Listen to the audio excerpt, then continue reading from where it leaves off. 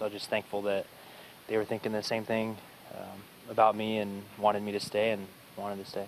Everybody in the clubhouse and even Snit himself said they're so ecstatic to have you back for next season. How does it feel to get that much love from the entire clubhouse and everybody? It's humbling. It's an honor. I just try to be a good person every day, and I'm just thankful all these guys love me as much as I love them. Alex was saying he expected to do this. I know you were hoping to do it.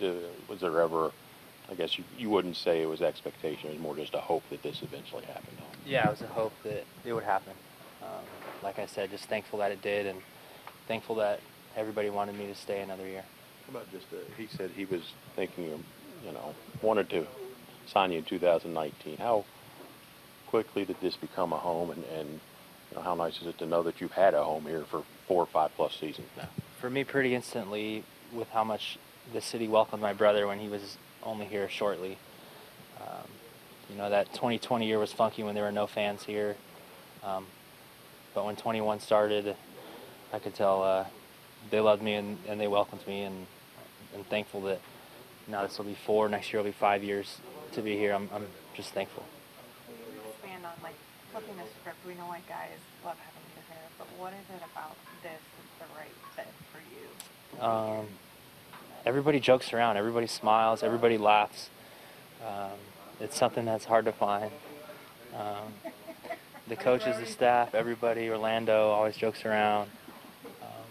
I truly can't wait to leave home to get to the ballpark every single day, and it's something that's rare. It's not very common, so it's something that's another reason why I wanted to stay. Compared to other clubhouses you've been in, how does this clubhouse compare to others? I don't really like comparison questions. This clubhouse is fun. I mean, I don't want to talk about other clubhouses besides this one.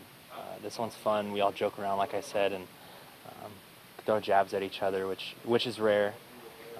But it's nonstop. I think it gets you just get over it quicker instead of overthinking it.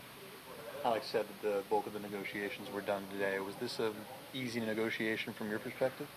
Yes, very much so. I wanted to come back. I was hoping they wanted me to come back, and really quick, easy, and the rest of the point. Did you expect to talk about it today When you came to the ballpark? We talked a little bit about it yesterday, so yeah, I kind of expected to talk about it today.